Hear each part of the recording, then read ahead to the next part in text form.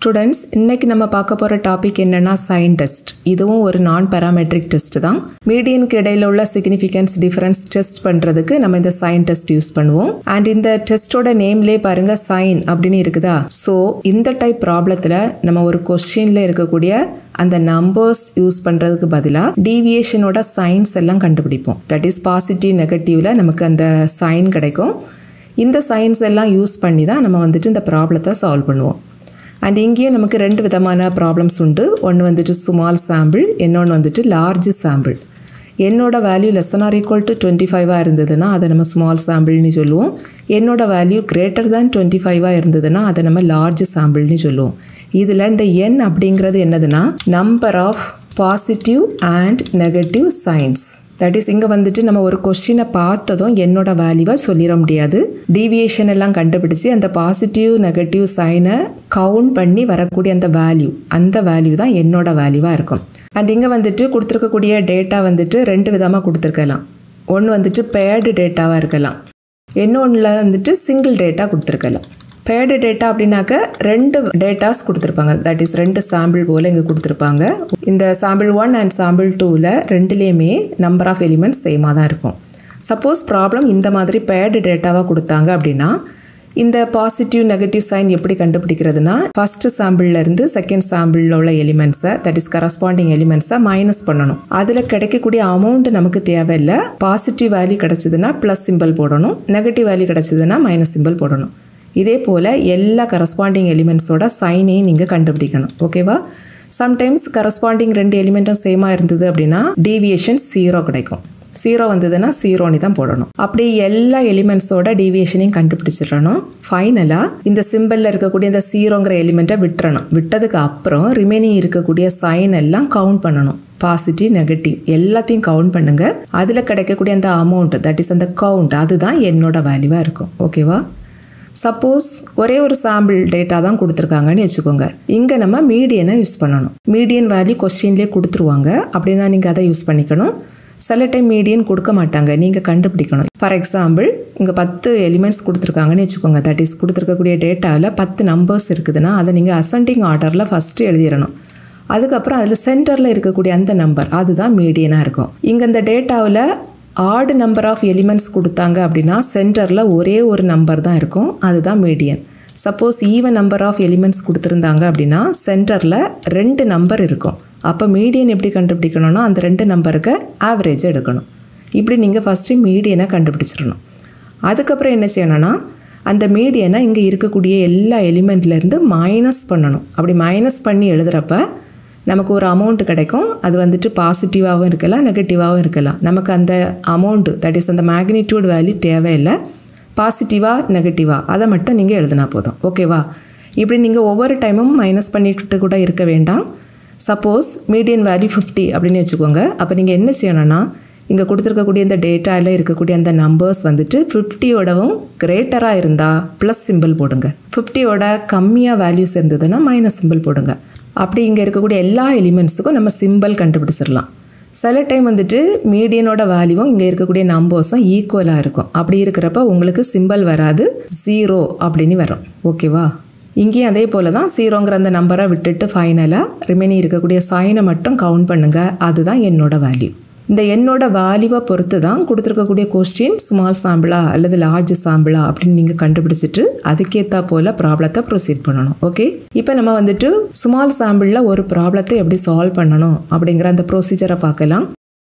இந்த step number 1ல் H0 and H1க்கு value எழுதணும். H0னா நல் ஹைபாதிசிஸ், H1ங்கிறது ஆல்டர்னேட்டிவ் ஹைபாதிசிஸ். இங்கே H0 அண்ட் H1 எழுதுறது அப்படியே நீங்கள் ஆல்ரெடி செகண்ட் செம்மில் டெஸ்ட்னு ஒன்று படிச்சிருப்பீங்க. அங்கே நம்ம எப்படி எழுதுவோமோ அதே போல் தான்.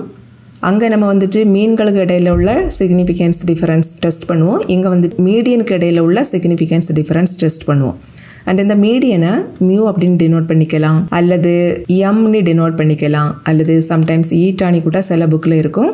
சில டைம் வந்துட்டு மியூ போட்டுட்டு அதுக்கு மேலே இப்படி ஒரு சிம்பிள் கூட கொடுத்துருப்பாங்க. எப்படி வேணாலும் டினோட் பண்ணிக்கலாம். நம்ம இங்கே மியூ அப்படின்னு யூஸ் பண்ண போகிறோம். அண்ட் ஆல்ரெடி நம்ம பார்த்தோம் இங்கே வந்துட்டு கொஸ்டினில் 2 விதமான டேட்டாஸ் கொடுத்துருக்கலாம். ஒன்று வந்துட்டு bird data, that is 2 sample இங்கே கொடுத்துருப்பாங்க. இங்கே வந்துட்டு ஒரே ஒரு சாம்பிள் டேட்டா கொடுத்துருப்பாங்க. இந்த ரெண்டு விதமான ப்ராப்ளத்துலேயும் H0 H1 எழுதுறது டிஃப்ரெண்ட்டாக தான் இருக்கும். ஒரே ஒரு சாம்பிள் கொடுத்தாங்க அப்படின்னா இங்கே H0 என்ன எழுதலாம்னா மியூ ஈக்குவல் டு கொடுத்துருக்கிற வேல்யூ. அந்த கொடுத்துருக்கிற வேல்யூ சப்போஸ் 50 கொடுத்தாங்கன்னா இங்கே 50 எழுதிக்கணும். 48 கொடுத்துருந்தாங்கன்னா இங்கே 48 எழுதிக்கணும். தட் இஸ் கொஸ்டினில் மீடியன் என்ன கொடுத்துருக்காங்களோ அந்த வேல்யூவை இங்கே எழுதிடணும். ஓகேவா? ஸோ ஜெனரலாக நம்ம இதை வந்துட்டு மியூ நாட் அப்படின்னு அசீம் பண்ணிக்கலாம். இந்த H1 வந்துட்டு 3 விதமாக நம்ம எழுதிக்கலாம். ஒன்று வந்துட்டு mu not equal to mu not, அல்லது mu is greater than mu not, அல்லது mu is less than mu not. இது வந்துட்டு கொஸ்டினில் கேட்டிருப்பாங்கல்ல அதுக்கேற்றா போல் இந்த H1 நீங்கள் எழுதணும். ஓகேவா? சப்போஸ் கொஸ்டினில் வந்துட்டு பேடு டேட்டா கொடுத்துருந்தாங்க அப்படின்னா இங்கே H0 நீங்கள் எப்படி எழுதலாம்னா இங்கே நமக்கு 2 சாம்பிள் இருக்கும். ஸோ 2 சாம்பிளில் இருக்கக்கூடிய மீடியன்களுக்கு இடையில் ஒரு சிக்னிஃபிகன்ஸ் டிஃபரன்ஸும் இல்லை அப்படின்னு அசீம் பண்ணுறது தான் H0. ஸோ இங்கே நமக்கு H0 என்ன வரும்னா μ1 ஈக்குவல் டு μ2 அப்படின்னு எடுக்கணும். தட் இஸ் 2 மீடியன் வேல்யூவும் ஈக்குவல் தான், ஒரு சிக்னிஃபிகன்ஸ் டிஃபரன்ஸும் இல்லை அப்படின்னு அசீம் பண்ணுறது H0. ஓகே, தென் H1 இங்கே 3 விதமாக வரும். எப்படியெல்லாம் வரும்னா μ1 நாட் ஈக்குவல் டு μ2 இப்படி இருக்கலாம், அல்லது μ1 கிரேட்டர் தேன் μ2 இப்படி இருக்கலாம், அல்லது μ1 லெஸ் தேன் μ2 இப்படி இருக்கலாம். இந்த H1ல் உள்ள இந்த ரிலேஷன் இது வந்துட்டு கொஸ்டினுக்கு ஏற்றா போல் நீங்கள் எழுதணும். பட் பேடு டேட்டாவில் இந்த H0 வந்துட்டு எப்போதும் இப்படி தான் இருக்கும். அதே போல் சிங்கிள் டேட்டா கொடுத்துருந்தாங்கன்னா H0 வந்துட்டு எப்போதும் இப்படி தான் இருக்கும். ஓகேவா? இந்த ஃபஸ்ட்டு ஸ்டெப்பில் தான் pad data and single data கொடுத்தா H0 H1 வேல்யூ கண்டுபிடிக்கிறது டிஃப்ரெண்ட்டாக இருக்கும் ரெண்டுக்கும். பட் ரிமைனிங் உள்ள ஸ்டெப்ஸ் எல்லாமே 2 டைப்பில் உள்ள ப்ராப்ளத்துக்கும் சேமாக தான் இருக்கும். ஓகேவா? அண்ட் செகண்ட் ஸ்டெப்பில் நம்ம என்னோட வேல்யூ கண்டுபிடிக்கணும். இது எப்படி கண்டுபிடிக்கணும்னு நம்ம ஃபஸ்ட்டே பார்த்துட்டோம். தட் இஸ் கொடுத்துருக்கக்கூடிய அந்த டேட்டாவிலேருந்து அந்த டீவியேஷனோட சைன் அதெல்லாம் கண்டுபிடிச்சிட்டு ஃபைனலாக அந்த பாசிட்டிவ் நெகட்டிவ் சைனை கவுண்ட் பண்ணுங்கள். 0வை விட்டுட்டு கவுண்ட் பண்ணணும். அந்த கவுண்ட் தான் n. ஓகே, அடுத்தது P' வேல்யூ கால்குலேட் பண்ணணும். இந்த P' கால்குலேஷனை நம்ம 2 விதமாக கண்டுபிடிக்கலாம். இந்த ஃபார்முலா யூஸ் பண்ணி கண்டுபிடிக்கலாம், அல்லது இந்த ஃபார்முலா யூஸ் பண்ணி கண்டுபிடிக்கலாம். அண்ட் இந்த ஃபார்முலாவில் வரக்கூடிய எக்ஸ் அப்படிங்கிறது என்னதுன்னா number of positive or negative simple. Suppose நீங்கள் எக்ஸ் அப்படிங்கிறத நம்பர் ஆஃப் பாசிட்டிவ் சிம்பிள் அப்படின்னு கன்சிடர் பண்ணினீங்க அப்படின்னா இந்த ஃபார்முலாவை நீங்கள் யூஸ் பண்ணணும் இந்த P' கண்டுபிடிக்கிறது. சப்போஸ் எக்ஸ் அப்படிங்கிறத இந்த நம்பர் ஆஃப் நெகட்டிவ் சைன் அப்படின்னு நீங்கள் கன்சிடர் பண்ணினீங்க அப்படின்னாக்க இந்த ஃபார்முலாவை யூஸ் பண்ணி P' கண்டுபிடிக்கணும். எந்த ஃபார்முலா நீங்கள் யூஸ் பண்ணினாலும் சேம் ஆன்சர் தான் வரும். ஸோ நீங்கள் ஒரி பண்ண வேண்டாம். ஓகே, இதில் இந்த P of X less than or equal to k இந்த வேல்யூஸ் எல்லாம் கண்டுபிடிக்கிறதுக்கு நம்ம பைனாமியல் டிஸ்ட்ரிபியூஷனை யூஸ் பண்ணணும். ஆல்ரெடி நீங்கள் ஃபர்ஸ்ட் யூனிட்லேயே படிச்சிருக்கீங்க. Binomial டிஸ்ட்ரிபியூஷனில் probability distribution function P of எக்ஸோட value NCX into P power X into Q power n minus X. இது வந்துட்டு ஒரு டிஸ்கிரீட் டிஸ்ட்ரிபியூஷன். இதில் ஆல்ரெடி உங்களுக்கு என்னோட வேல்யூ தெரியும், எக்ஸோட வேல்யூவும் நீங்கள் வந்துட்டு கன்சிடர் பண்ணுவீங்க. அண்ட் இதில் வரக்கூடிய இந்த P இதோட வேல்யூ 1/2 தான். மீடியன் அப்படின்னாலே கொடுத்துருக்கக்கூடிய அந்த டேட்டாவில் உள்ள சென்டரில் வரக்கூடிய அந்த எலிமெண்ட். ஓகேவா? So probability of X greater than அந்த மீடியன் வேல்யூ. சப்போஸ் மீடியனை மியூ அப்படின்னு டினோட் பண்ணிட்டோன்னா probability of X greater than mu இதோட வேல்யூவும் probability of X less than mu இதோட வேல்யூவும் ஈக்குவலாக தான் இருக்கும். ஓகேவா? பிகாஸ் மியூ அப்படிங்கிறது அந்த சென்டரில் உள்ள வேல்யூ. ஸோ சென்டருக்கு லெஃப்ட் சைடில் இருக்கக்கூடிய அந்த எலிமெண்ட்ஸோட ப்ராபபிலிட்டிக்கு வேல்யூவும் இந்த சென்டர் எலிமெண்ட்டுக்கு ரைட் சைடில் இருக்கக்கூடிய அந்த ப்ராபபிலிட்டி அதோட வேல்யூவும் ஈக்குவலாக தான் இருக்கும். ஆல்ரெடி நீங்கள் படிச்சிருப்பீங்க டோட்டல் ப்ராபபிலிட்டி வேல்யூ 1 அப்படின்னு. ஸோ கண்டிப்பாக இதோட வேல்யூ 1/2 இருக்கும். அண்ட் ஆல்சோ இதோட வேல்யூவும் 1/2 தான் இருக்கும். And probability of X greater than mu அப்படின்னாக்கா இது வந்துட்டு மியூவோட கிரேட்டராக இருக்கக்கூடிய அந்த எலிமெண்ட்டோட ப்ராபபிலிட்டி வேல்யூ. ஸோ இங்கே இருக்கக்கூடிய எல்லா எலிமெண்ட்டுக்கும் பாசிட்டிவ் சைன் இருக்கும், இங்கே வந்துட்டு அந்த எலிமெண்ட்ஸுக்கெல்லாம் நெகட்டிவ் சைன் இருக்கும். சப்போஸ் நீங்கள் ப்ராப்ளம் சால்வ் பண்ணுறப்ப எக்ஸ் அப்படிங்கிறத நம்பர் ஆஃப் பாசிட்டிவ் சைன் அப்படின்னு கன்சிடர் பண்ணினீங்க அப்படின்னா இங்கே பாசிட்டிவ் அப்படிங்கிறது தான் ப்ராபபிலிட்டி ஆஃப் சக்ஸஸ்ன்னு எடுக்கணும். ஓகேவா? இங்கே பாசிட்டிவாக இருக்கக்குள்ள ப்ராபபிலிட்டி 1/2, நெகட்டிவாக இருக்கக்குள்ள அதுக்குள்ள ப்ராபபிலிட்டியும் 1/2 தான். ஸோ ப்ராபபிலிட்டி ஆஃப் சக்ஸஸ் தான் நம்ம P அப்படின்னு டினோட் பண்ணுவோம். ப்ராபபிலிட்டி ஆஃப் சக்ஸஸ் என்ன வரும்? 1/2 அப்படின்னு கிடைக்கும். Pக்கு வேல்யூ 1/2னா Qக்கு வேல்யூவும் 1/2 தான். பிகாஸ் Qவோட வேல்யூவை நம்ம எப்படி எழுதிக்கலாம்? 1 - P அப்படின்னு எழுதுவோம். ஸோ இதோட வேல்யூ 1 - 1/2 தட் இஸ் 1/2 தான். ஸோ இந்த ஃபங்க்ஷனில் Pக்கு பதிலாக 1/2 சப்ஸ்டியூட் பண்ணிடலாம், Qக்கு பதிலாகவும் 1/2 சப்ஸ்டியூட் பண்ணிடலாம். ஸோ நமக்கு P ஆஃப் எக்ஸோட வேல்யூ என்ன வரும்னா NCX into 1/2 power X into 1/2 power n minus X. இந்த ரெண்டு நம்பரும் பாருங்கள் சேமாக இருக்குதா? ஸோ இந்த ரெண்டு நம்பரையும் நம்ம ப்ராடக்ட் பண்ணணும் அப்படின்னாக்க ஜஸ்ட் இந்த பவர்ஸை ஆட் பண்ணிட்டா போதும். ஸோ நமக்கு p of x ஓட value ncx into 1 by 2 power x plus இந்த வேல்யூ n minus x. இல்லை minus X plus X cancel ஆயிரும். ஸோ இங்கே பவரில் n மட்டும்தான் இருக்கும். இதுதான் p of x ஓட வேல்யூ. ஸோ இந்த ஸ்மால் சாம்பிள் இந்த டைப்பில் உள்ள ப்ராப்ளம் எல்லாத்துக்குமே இந்த சைன் டெஸ்ட்டில் p dash கால்குலேஷனுக்கு இந்த p of x ஓட வேல்யூவை தான் நம்ம யூஸ் பண்ணணும். ஓகேவா? அண்ட் இந்த p of x less than or equal to k and p of x greater than or equal to k இதெல்லாம் எப்படி கண்டுபிடிக்கிறதுன்னு அடுத்ததான் நம்ம ஒரு ப்ராப்ளம் சால்வ் பண்ணுவோம். அப்போ நம்ம பார்க்கலாம். அடுத்தது ஸ்டெப் 4ல் கன்க்ளூஷன் எழுதிடலாம். இந்த கன்க்ளூஷன் எப்படி எழுதணும்னா நம்ம ஆல்ரெடி கண்டுபிடிச்ச p dash வேல்யூவை லெவல் ஆஃப் சிக்னிஃபிகன்ஸ் கூட கம்பேர் பண்ணணும். சப்போஸ் 5% லெவல் ஆஃப் சிக்னிஃபிகன்ஸ் அப்படின்னு கொடுத்துருந்தாங்கன்னு வச்சுக்கோங்க. 5% அப்படின்னா 5/100. 5/100னா 0.05. இந்த p dash ஓட value less than or equal to 0.05 இருந்தது அப்படின்னா ஆன்சர் என்ன வரும்னா reject h0. Suppose p dash ஓட வேல்யூ கிரேட்டர் than 0.05 இருந்ததுன்னா அக்செப்ட் h0. இதுதான் answer. Suppose 1% level of significance அப்படின்னு கொஸ்டினில் கொடுத்துருந்தாங்க அப்படின்னா நம்ம p dash ஓட வேல்யூவை இந்த 1% கூட கம்பேர் பண்ணணும். 1%னா 1/100. That is 0.01. That is இந்த p dash ஓட value less than or equal to 0.01 அப்படின்னா reject h0. அதுதான் ஆன்சராக இருக்கும். சப்போஸ் p dash ஓட வேல்யூ greater than 0.01 அப்படின்னாக்க accept h0. இதுதான் ஆன்சர். ஓகேவா? இவ்வளோதான். இப்போ நம்ம ஒரு ப்ராப்ளம் சால்வ் பண்ணலாம். இந்த கொஸ்டின் வந்துட்டு நவம்பர் டிசம்பர் 2023ல் செமஸ்டர் எக்ஸாமில் 8 மார்க்கில் கேட்டிருந்த ஒரு கொஸ்டின். Question பாருங்க. The following data constitute a random sample of 15 measurements of the octane rating of a certain kind of gasoline. That is இங்க வந்துட்டு ஒரு டைப் பெட்ரோலோட ஃபியூயல் ஸ்டெபிலிட்டியோட 15 மெஷர்மெண்ட்ஸ் கொடுத்துருக்காங்க. கொஸ்டின் என்ன கேட்டிருக்காங்க பாருங்க. Test the null hypothesis that mu equal to 98 against the alternative hypothesis mu is greater than 98. At 0.01 level of significance. Conducting a sign test to test the hypothesis. That is இங்க வந்துட்டு மீடியனோட value, மீடியனை தான் இங்கே மியூனி கொடுத்துருக்காங்க, அதோட value 98. இதுதான் நல் ஹைபாத்திசிஸ்னு கொடுத்துட்டாங்க. That is கொஸ்டின்லேயே h0ஓட value என்ன கொடுத்துருக்காங்கன்னா மியூ ஈக்குவல் டு 98ன்னு கொடுத்துருக்காங்க. Alternative hypothesis that is h1ஓட value mu greater than 98ன்னு கொடுத்துட்டாங்க. தட் இஸ் இங்கே வந்துட்டு இந்த ஸ்டெப் நம்பர் 1ல் உள்ள h0 h1 இந்த ரெண்டுமே கொஸ்டின்லேயே டைரக்டாகவே கொடுத்துட்டாங்க. அடுத்த ஸ்டெப் நம்பர் 2ல் நம்ம என்னோட வேல்யூ கண்டுபிடிக்கணும். இந்த என்னோட வேல்யூ எப்படி கண்டுபிடிக்கணும்னா இங்கே வந்துட்டு நமக்கு ஒரே ஒரு டேட்டா தான் கொடுத்துருக்காங்க. 15 மெஷர்மெண்ட் அப்படியே கண்டினியூஸாக கொடுத்துருக்காங்க. அண்ட் ஆல்சோ இங்கே மீடியனோட வேல்யூ 98 அப்படின்னும் கொடுத்துட்டாங்க. அண்ட் இங்கே நம்ம சிம்பிள் எப்படி கண்டுபிடிக்கணும்னா இங்கே மீடியனுக்கு வேல்யூ 98 தானே. ஸோ 98ஓட கிரேட்டராக இருக்கக்கூடிய வேல்யூஸ்க்கு எல்லாம் ப்ளஸ் சிம்பிள் கொடுக்கணும், லெஸ்ஸாக இருக்கக்கூடிய வேல்யூஸ்க்கு எல்லாம் மைனஸ் சிம்பிள் கொடுக்கணும், ஈக்குவலாக இருந்தால் 0 கொடுக்கணும். ஓகேவா? இதில் ஃபஸ்ட் எலிமெண்ட் பாருங்கள் 99. இது கிரேட்டராக இருக்கிறதுனால ப்ளஸ், அடுத்ததும் ப்ளஸ், அடுத்தது ப்ளஸ், நெக்ஸ்ட் ப்ளஸ், இதுவும் ப்ளஸ். இது மீடியனோட லெஸ்ஸாக இருக்குது அசோ மைனஸ், இது ப்ளஸ், இதுவும் ப்ளஸ், இதுவும் ப்ளஸ்.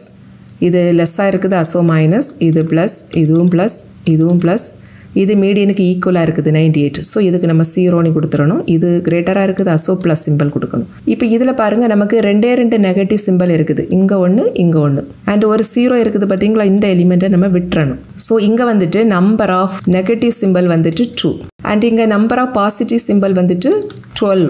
ஸோ என்னோட வேல்யூ என்ன வரும்னா number of positive and negative symbols that is இந்த ரெண்டு டோட்டலும் எடுத்தீங்க அப்படின்னா 14 கிடைக்கும் பார்த்தீங்களா. இதுதான் என்னோட வேல்யூ. தட் இஸ் என்னோட வேல்யூ 14. அடுத்தது ஸ்டெப் நம்பர் 3க்கு போயிடலாம். இந்த ஸ்டெப் நம்பர் 3ல் நம்ம p dash-ஓட வேல்யூ கண்டுபிடிக்கணும். இந்த வேல்யூ கண்டுபிடிக்கிறதுக்கு நம்ம எக்ஸ் அப்படிங்கிறது என்ன அப்படின்னு ஃபஸ்ட்டு சூஸ் பண்ணிடணும். இந்த எக்ஸ் அப்படிங்கிறத நம்ம நம்பர் ஆஃப் பாசிட்டிவ் சிம்பிள் அப்படின்னு சூஸ் பண்ணிக்கலாம், அல்லது நம்பர் ஆஃப் நெகட்டிவ் சிம்பிள் அப்படின்னு சூஸ் பண்ணிக்கலாம். இதை பொறுத்து தான் நமக்கு இங்கே ஃபார்முலா வரும். ஓகேவா? இந்த கொஸ்டினில் நமக்கு 2 நெகட்டிவ் சிம்பிள் இருக்குது அண்ட் 12 பாசிட்டிவ் சிம்பிள் இருக்குது. சப்போஸ் எக்ஸை வந்துட்டு நம்பர் ஆஃப் நெகட்டிவ் சைன் அப்படின்னு கன்சிடர் பண்ணிங்கன்னா எக்ஸோட வேல்யூ 2 அப்படின்னு கிடைக்கும். இந்த கேஸில் p dash value கண்டுபிடிக்கிறதுக்குள்ள formula p of x less than or equal to இந்த நம்பர். தட் இஸ் நெகட்டிவ் சைனுக்குள்ள அந்த கவுண்டை எக்ஸுக்கு எடுத்துட்டீங்க அப்படின்னாக்க இங்கே வரக்கூடிய simple less than or equal to இருக்கும். Suppose number of positive sign அதை நீங்கள் எக்ஸா எடுத்தீங்க அப்படின்னா இந்த ஃபார்முலாவில் நமக்கு greater than or equal to simple வரும். தட் இஸ் இங்கே வந்துட்டு நம்பர் ஆஃப் பாசிட்டிவ் சிம்பிள் 14 இருந்ததில்ல, இந்த 14 நீங்கள் எக்ஸ் அப்படின்னு சூஸ் பண்ணீங்கன்னா p dash கண்டுபிடிக்கக்கூடிய ஃபார்முலா என்ன வரும்னா p of x greater than or equal to இந்த 14. இப்படி வரும். இந்த ஃபார்முலா யூஸ் பண்ணாலும் இந்த ஃபார்முலா யூஸ் பண்ணாலும் p டாஷ்க்கு வேல்யூ சேமாக தான் கிடைக்கும். ஓகேவா? அண்ட் இதில் p of x less than or equal to 2 இந்த வேல்யூ கண்டுபிடிக்கிறதுக்கு நம்ம பைனாமியல் டிஸ்ட்ரிபியூஷன் யூஸ் பண்ணணும். ஆல்ரெடி பைனாமியல் டிஸ்ட்ரிபியூஷனில் உள்ள p of x இதோட வேல்யூவை ncx into 1/2 power n அப்படின்னு நம்ம ஆல்ரெடி கண்டுபிடிச்சிருந்தோம். இதை நம்ம இங்கே யூஸ் பண்ணிக்கலாம். அண்ட் இதில் வரக்கூடிய எக்ஸோட வேல்யூஸ் வந்துட்டு 0லேருந்து ஸ்டார்ட் ஆகி n வரைக்கும் இருக்கும். இங்கே நமக்கு p of x less than or equal to 2 அப்படின்னு இருக்குதுல்ல. ஸோ எக்ஸோட வேல்யூஸ் வந்துட்டு எப்படி இருக்கணும்னா 2 and 2ஓட லெஸ்ஸாக இருக்கணும். அப்படின்னா இங்கே வந்துட்டு எக்ஸுக்கு 0 வரும், 1 வரும், 2 வரும். தட் இஸ் எக்ஸோட வேல்யூ 0, 1, 2.